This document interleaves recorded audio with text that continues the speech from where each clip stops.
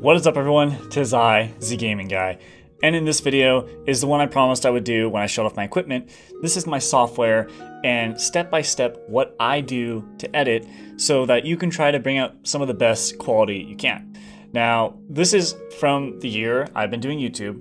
Everything I've seen from all videos and all sources, that these are some of the best things to do in order to get good quality. So let's first start off with what I use to record my audio, Audacity. It's free, so you can get it no problem.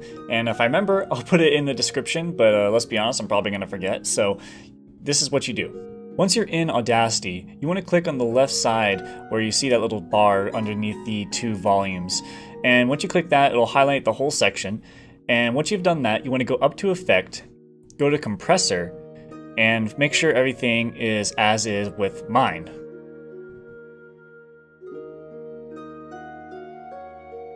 Once that's finished, you want to go over to Noise Reduction, and you want to highlight a spot where there's not a whole lot of noise going on, because this will take out the background noise, the fan noise, stuff like that in small clicks. So you want to find a section like that, highlight it, then go to Get Noise Profile, and make sure all these settings are also as it is on my screen.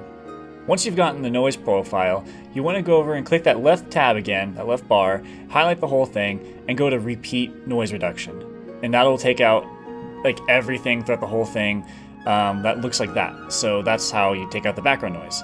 It's important to me, I think, to do compression first, because the whole point of that is to basically raise the low volumes and lower the high volumes.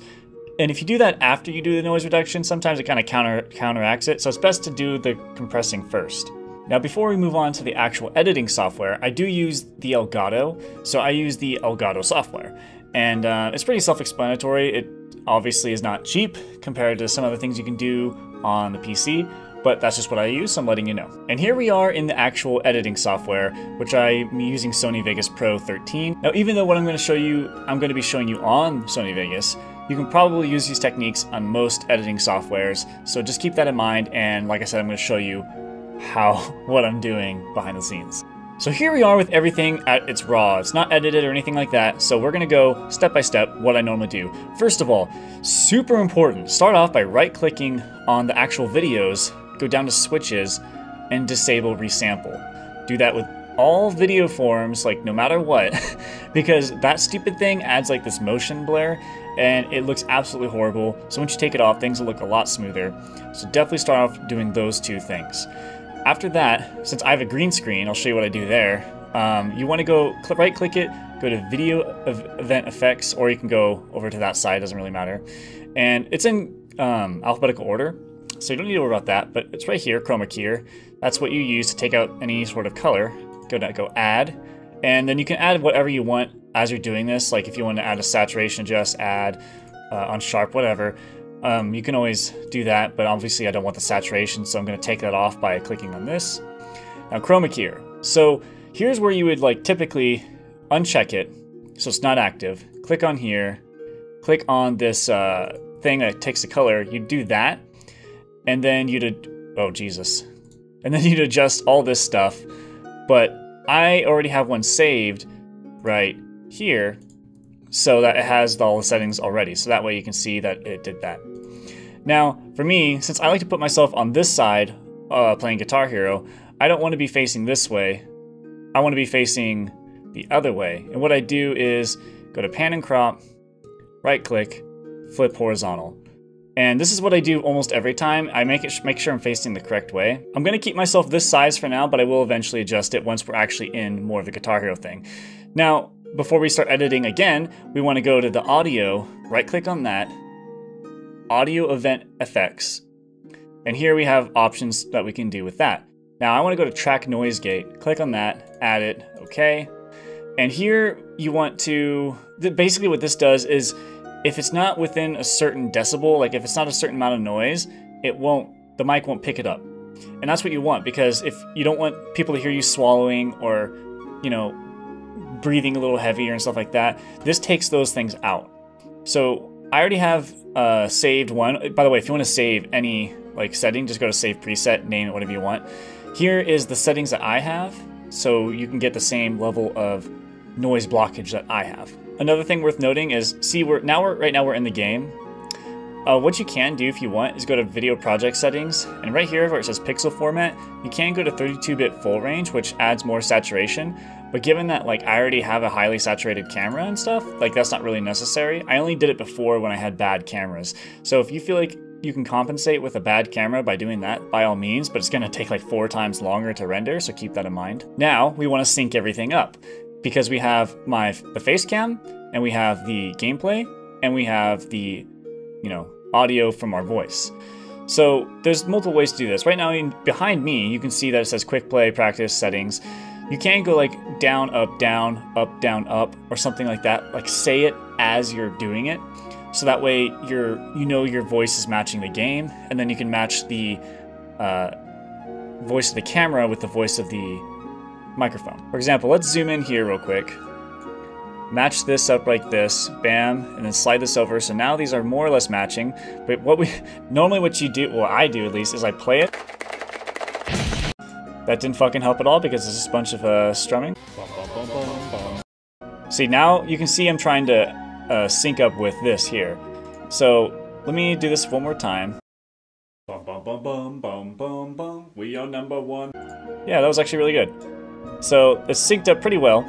Now we want to sync it up with this. Bum, bum, bum, bum, bum, bum, bum. We are #1. As you can see, this is too late, so we want to bring it forward a bit. See where we're at now.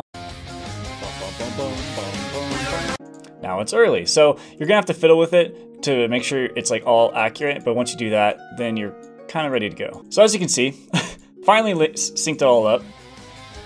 As you can hear right here. Also, if you look over here on the preview screen, it's a little like laggy, and if you want to prevent that, just go to up here where it says best full, go to good and auto. That should make it smoother. Yeah, as you can see, it's much smoother now. The quality is lower, obviously, but that's fine. It's not going to affect your end quality. This is just to make it so the video plays back smoothly, because sometimes when you're trying to sync things visually, you need it to be smooth, otherwise it's hard to determine when to do everything. So now that we have everything synced up, we have in the proper effects to make it so the video plays smoother, the audio is not as clustered, and all that stuff. Now we want to put like our face cam where we want. So you'd click over here where it says track motion. I already have a preset. I don't know if I have one for this. I have a new camera one apparently, but I don't want it there. I want it over here. So you drag this and wherever you'd like, obviously. I'm gonna make myself a little bigger and pull myself back right about there. I can see that this camera or the mic is cutting into that a bit. So what I do is I go to crop, I'm gonna go to mask, and then basically surround what you actually want. So I'm gonna do something like this. And now there's a little bit gone, it's not interfering with the track. So now you're ready to actually edit the video. You finally have everything where you want, and now you'd cut and piece whatever you want to do. That's totally up to you how you do it. But this is a little different since it's a Guitar Hero song. I'd leave the whole thing in probably. Okay, now with all that out of the way, let's look at the general settings, which affects everything. You want to go up here and click on this, Project Video Properties. And obviously you can see I already have a save. This is for YouTube. Width, height, all this stuff. I have it 60 frames per second, or just under, I guess. Off. Pixel format, which is the coloring, is 8-bit for me, which is just standard. Full resolution quality, best. Motion blur. Deinterlace, I have none.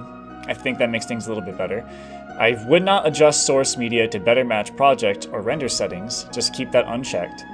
Here's where you want everything pre-rendered to go. Start all new project with these settings. I do want that. Now over here in audio, this is what I have. I'm only going to show these things very briefly. You could always pause the video if you want to look at more, but I'm going to try to go through this quickly. Here's ruler. And that's it.